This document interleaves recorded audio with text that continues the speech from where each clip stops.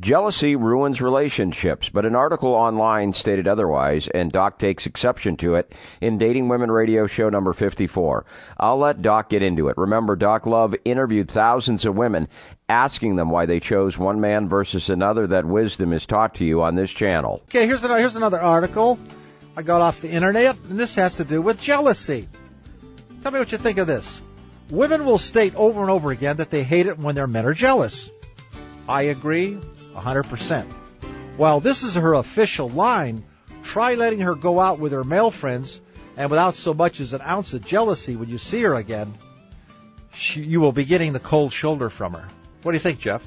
When she goes out with her male friends, or when you go? Yeah, no, she goes out with her male friends. They're just platonic. They're just buddy. Uh-huh. And when she gets back, and you don't act jealous about, well, what happened? They try to kiss you.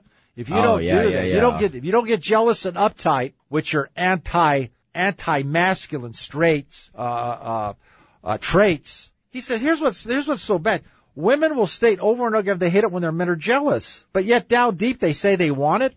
No, they don't. I don't buy that at all. No, I've had many women email me, and in my past dating life tell me, that guy I was talking to, and you came up, introduced yourself. Any other guy would have got mad and all that. I really appreciate the fact that you're not jealous and possessive. I've heard this from hundreds of women, and this guy's off the deep end.